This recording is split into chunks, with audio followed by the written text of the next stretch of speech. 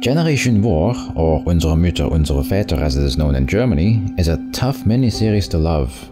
The production is absolutely stellar, especially considering this isn't your usual HBO, Netflix or otherwise big budget production.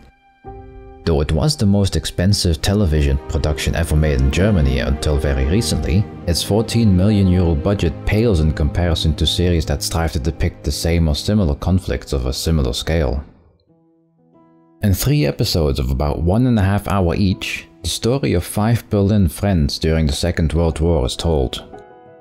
The war against the Soviet Union and Operation Barbarossa is about to begin, but the friends are in high spirits due to the Third Reich's optimistic forecast in the summer of 1941 and expect to be back before Christmas that same year. 2 of them, the brothers Wilhelm and Friedhelm, leave as Wehrmacht soldiers to the Eastern Front. Charlotte, or Charlie as she is referred to by her friends, will also travel to Russia as a nurse in a field hospital. The 4th of the group of friends, Greta, stays in Germany. She aspires a singing career, and has a relationship with the 5th main character, Victor. Victor is Jewish, and has recently seen his dreams of becoming a fashion designer literally go up in smoke when his father's clothing store was destroyed during the infamous Kristallnacht. During the series, the viewer follows the developments surrounding the 5 friends until the end of the war, 4 years later. For a long time, the general perception of World War II was that the Germans were collectively guilty of the Holocaust. This is an image that has begun to change in more recent years. The 5 friends in the series are more victims of the time they live in and the place where they were born. It's an approach that fits the modern view of the Second World War.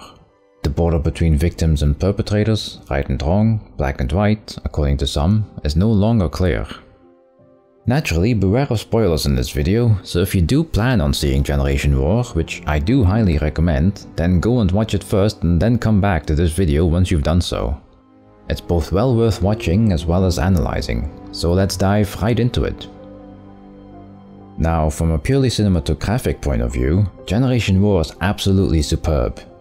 It has a great narrative with surprisingly relatable and even likable characters, something you wouldn't expect in the time and setting the series takes place in. This is in no small part thanks to the outstanding performances of its cast. The 2 brothers, depicted by Volker Bruch and Tom Schilling, each give a convincing performance of 2 German soldiers who each walk their own path but each in their own way become disillusioned with the war. And Miriam Stein as Charlotte was simply charming to behold in her own way. The character arcs each take their own unique twists and keep you intrigued until the very end to see where their road of suffering will end. The scenes too are well shot, and even the action is caught in a fairly gritty and realistic manner. It's not without reason that some critics have dubbed it the German Band of Brothers, even if Generation War definitely focuses even more on the drama than on the action. And as a drama, it does its job very well. The series was very well viewed and received as a result, but it wasn't without its controversies. Some have rightly pointed out historical discrepancies that are an undeniable smear on the cinematographic achievements of the series. This is where the series begins to fall short of a masterpiece to me. It was high time that the German perspective of the Second World War was put to light as well, and there's a lot of things to be learned in that regard. But the series does not dare to go that extra mile to face the true reality of the war that it strives to depict. What is particularly striking is that the Nazi ideology is hardly present in the series. Among the 5 main characters, there's no convincing Nazi, which is logical if one of them is Jewish.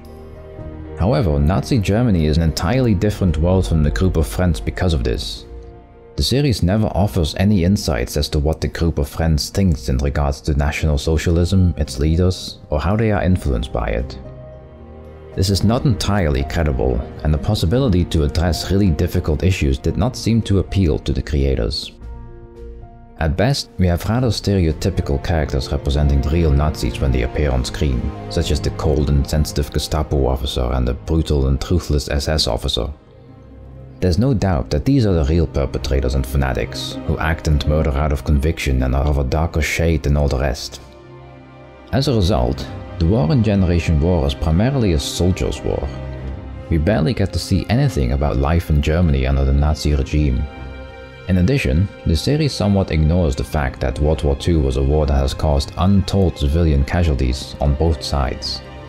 Although there are undisputed execution of civilians or partisans by the army and raids, none of these are the mass killings that have been done among the population of, for example, Poland, the Baltic states, Ukraine and Belarus. The focus primarily remains on the soldiers and the death and suffering that the characters witness on the front lines. It's a missed opportunity, because the series scarcely shows anything about the actual life in Nazi Germany. Greta is our only window into this life, and it's an incomplete picture due to her fame as a singer as a result of her patronage by a Gestapo officer, but also because the reason her story turned south, being defeatism, was not as heavily punished as portrayed in the series. While there were certainly regular German citizens who were direct victims of the regime as shown in the series, they were the exception and not the rule. It's little things like these that ensure the series falls just short of a masterpiece. It was high time that the German perspective of the Second World War was put to light, and there's a lot of things to be learned in that regard. But the series does not dare to go that extra mile to face the true reality of the war. One of the main controversies surrounding Generation War was about the way that Polish partisans are portrayed in the series.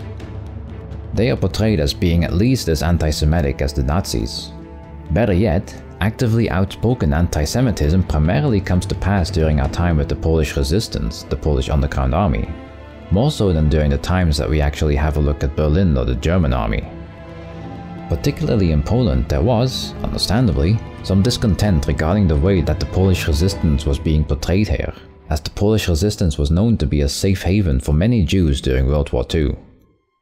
The honorific of Israel handed out to non-Jews who risked their lives to save Jews during World War II, the Righteous Among Nations honorific, was handed out to more Polish people than any other nationality.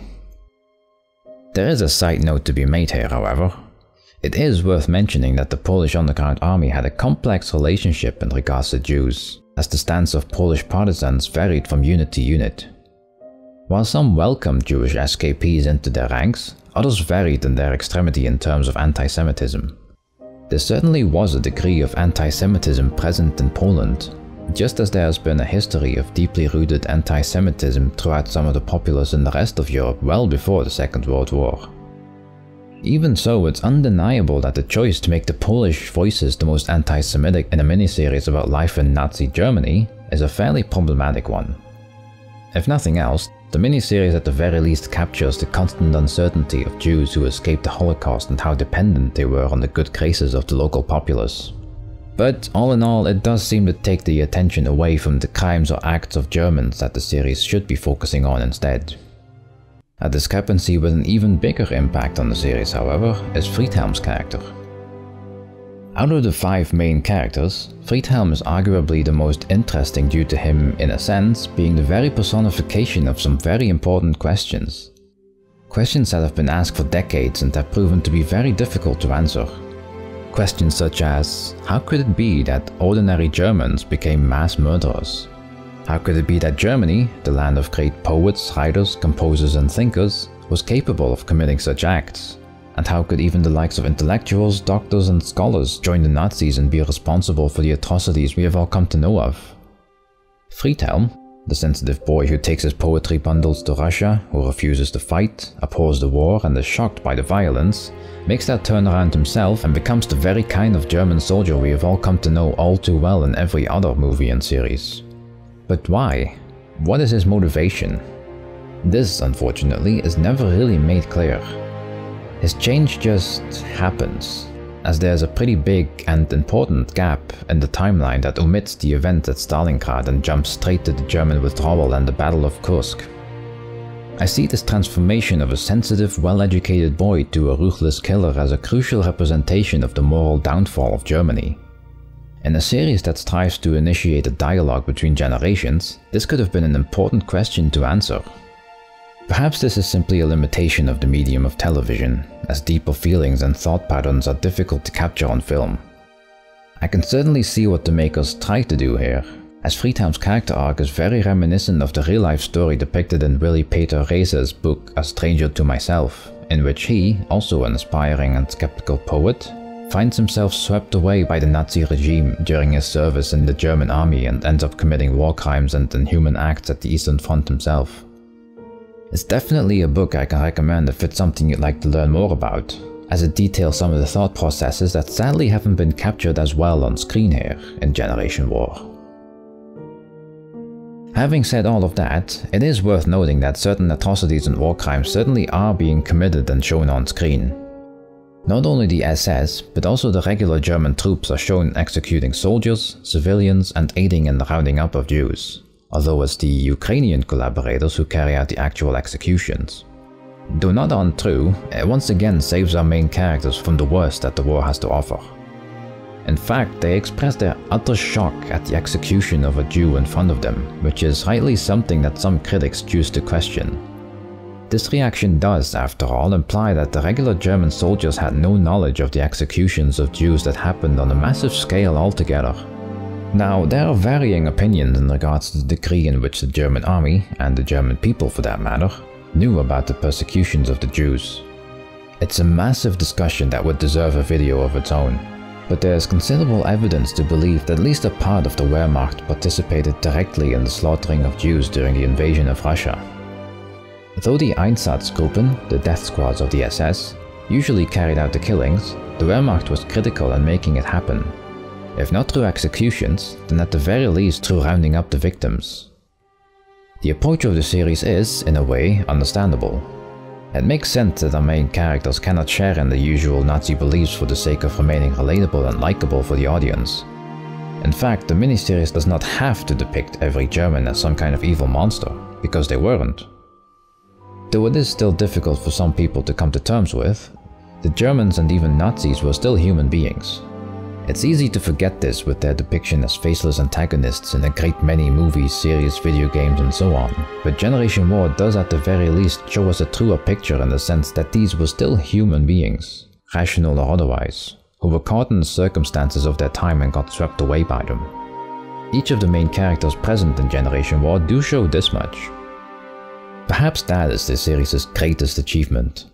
It may not be entirely historically responsible in its depiction of the Third Reich, but it did not shy away from emotional depth, certain objectivity, and a confrontational truth.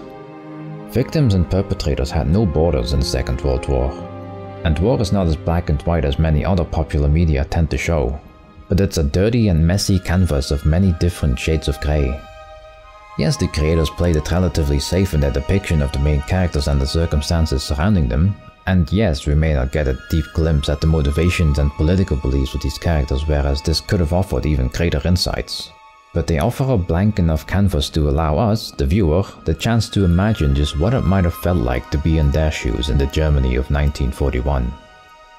A viewpoint that could be more important to imagine than many might think, if we truly want to remember every aspect of the Second World War and create a dialogue between the generations